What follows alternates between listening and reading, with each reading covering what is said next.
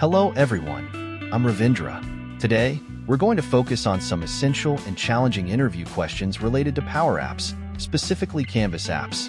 Whether you're gearing up for a senior level interview or just aiming to deepen your understanding, these questions will cover key concepts, best practices, and functionalities of Canvas apps in the Power Platform.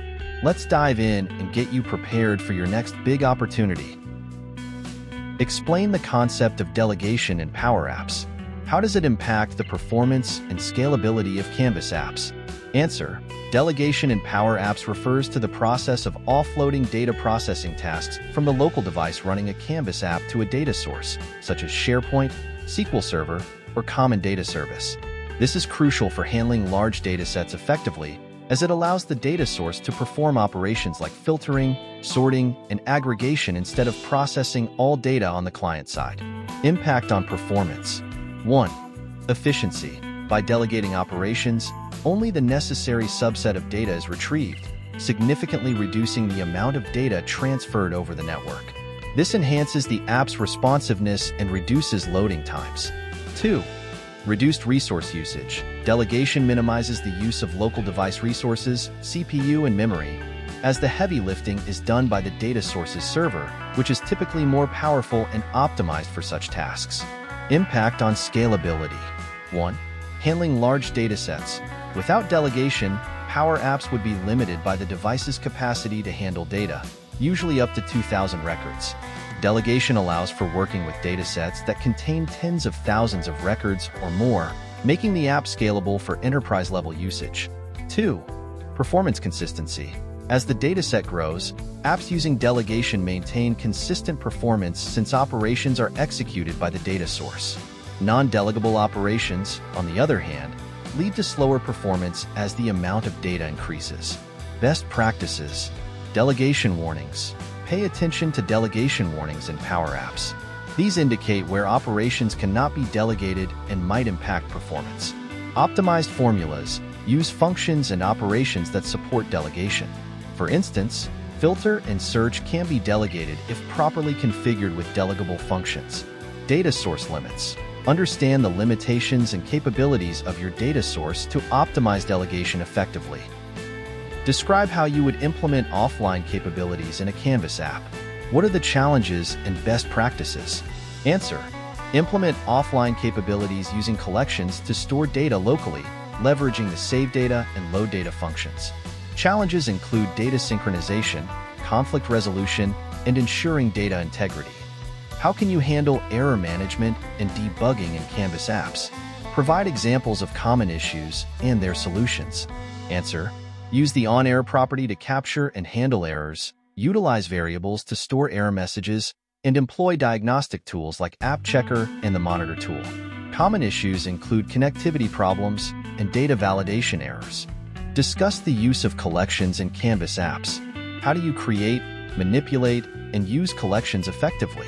Answer: Collections are created using the collect function, manipulated with functions like clear collect, add columns, and remove. They are used for temporary storage of data, offline scenarios, and improving performance by reducing repeated data calls. Explain the difference between the patch, collect, and for all functions. When would you use each of them?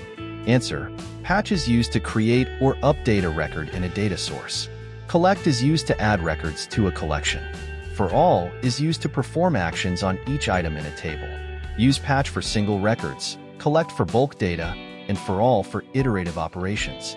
What are the security best practices for managing data access and permissions in Canvas apps? Answer: Follow least privilege principles, use role-based access control, manage permissions through the data source, use environment variables for sensitive data, and enable multi-factor authentication. How do you implement role-based access control in a Canvas app? Provide a detailed example. Answer: Implement role-based access control by checking user roles at app start, storing roles in a collection, and conditionally displaying or enabling controls based on the user's role. Example: use the user function to get the current user's email and check against a SharePoint list of roles. How do you handle version control and deployment of Canvas apps in a large enterprise environment? Answer: Use solutions and environments in Power Platform, maintain app versions, use source control systems like Git, and follow deployment pipelines with ALM, Application Lifecycle Management, tools. Explain the concept of component libraries in PowerApps. How can they be used to improve app development efficiency and maintainability? Answer: component libraries allow you to create reusable components that can be shared across apps. This improves development efficiency by promoting reuse, ensures consistency, and simplifies maintenance by centralizing updates. What are the best practices for building and maintaining a Canvas app? And its answer: best practices include plan and design. Start with a clear understanding of user requirements and design a user-friendly interface. Naming conventions. Use consistent and meaningful naming conventions for controls, screens, and variables. Modular design. Break down the app into smaller, reusable components and functions. Performance optimization. Use delegation, minimize the number of controls, optimize data calls, and load data on demand. Data management. Ensure efficient data management with proper use of collections, clear old data from collections, and handle large data sets with pagination. Security. Follow least privilege principles, implement role-based access control, and secure data connections. Testing and debugging. Regularly test the app, use the app checker, and employ the monitor tool for debugging. Documentation.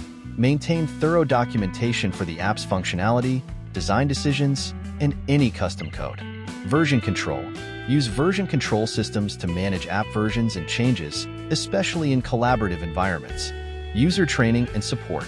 Provide user training, create help documentation, and set up support channels for feedback and issue resolution. Continuous improvement.